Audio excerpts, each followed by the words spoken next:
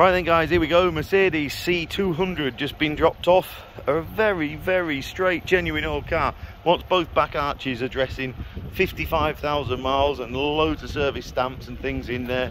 A very genuine old car. Just been up and down the street, runs and drives lovely, just as they should. Poor old boy can't move his sofa. Look, he's cut 2 bits out of his living room carpet there for over mats.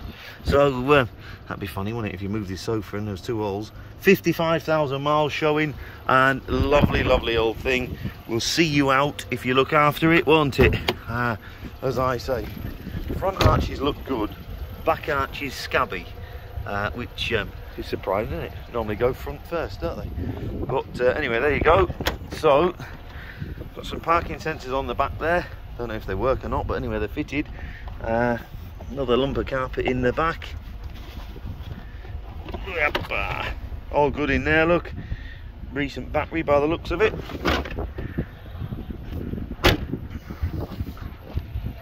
Same at this side. Back arch scabby. In the back, lovely. It's a good old car. It's so boring, these old cars, aren't they? They do everything they're meant to do. They always start, they get you from A to B, they drive really well. There's no excitement to be had in them, is there? A little bit of a scrape on that front corner, look. Lovely and clean, a few cobwebs in all fairness, but lovely clean engine bay and things. No bother at all. Smashing. So, there you go. Wants 3 bits of paintwork and you've got yourself a lovely old car. Nip down, have a look. Thank you.